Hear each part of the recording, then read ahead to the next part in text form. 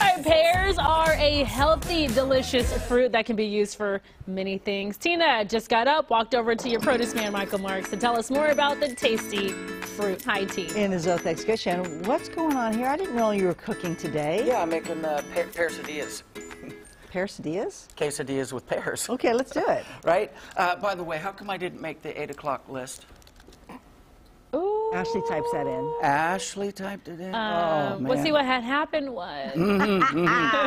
Okay, so there are two main types of pears in the world.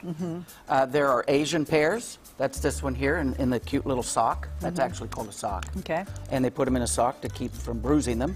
So there's Asian pears, which is the oldest pear on earth, Asian pears. Okay. And then there's what we call European pears. That's all the other pears. Okay. Right? And back in the 1700s, the English were breeding horses. The French were breeding pears, which is why so many of the pears have French names. Like you got the Comis pear, the Bosque pear, the D'Anjou pear, all these French names because the French were busy hybriding new varieties of pears. So I love these pears. We've got Bartlett pears here, which most of the world calls Williams pear. Why?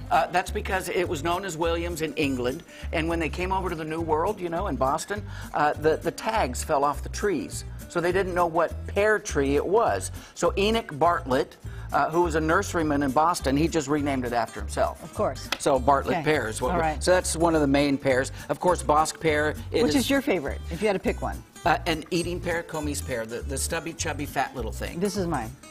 The Bosque pear. Bosque pear is the Cadillac of pears if you're baking, right? Okay. I love the red pears. Now, I want you to do me a favor. I want you to pick up that bag. Here it is. Put some pears in that bag. Okay, there you go. Just go ahead and put the pears in the bag. Okay. Put the pears in the bag. Okay, done? Now, Tina did a very, very good job. And I'll tell you why she did a good job. Because pears have a very thick skin, or very thick stem on them. All pears have very thick stems. And if you just drop these in, guess what's going to happen? What? You are going to bruise all the other pears. So you did exactly right. You hand placed the pears into the bag so you don't.